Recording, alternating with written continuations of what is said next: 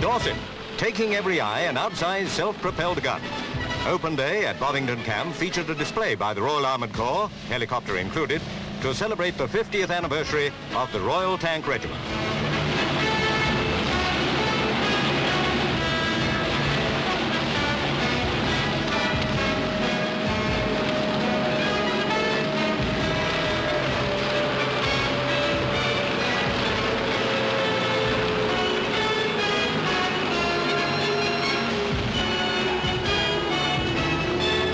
The R.A.C's cordial invitation to young boys was accepted by hundreds.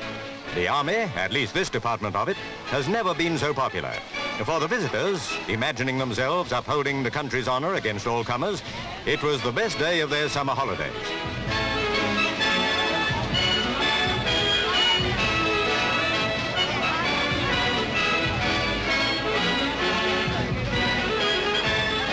Many of the youngsters must have promised themselves that as soon as they're old enough, they'll join the R.A.C. junior leaders and take the vaulting horse in their stride.